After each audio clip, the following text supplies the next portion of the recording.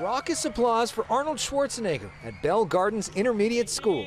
The former governor inviting U.S. Secretary of Education Miguel Cardona to see firsthand the after-school all-star program he founded.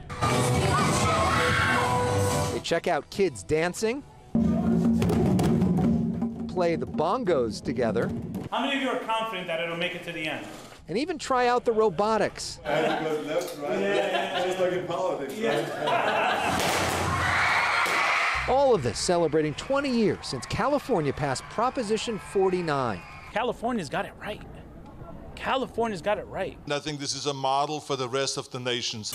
Prop 49 is the after-school initiative. It's the idea of Arnold Schwarzenegger. The goal is to take kids off the streets after school. In 2002, Schwarzenegger barnstormed the state before he ever was elected governor.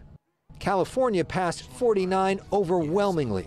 The state now spending $650 million a year on after-school programs. More investment than the other 49 states combined.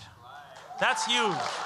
Over the years, Schwarzenegger's Institute at USC has put together programs focused on expanding after-school initiatives. He's also traveled to Washington, lobbying both parties for more funds.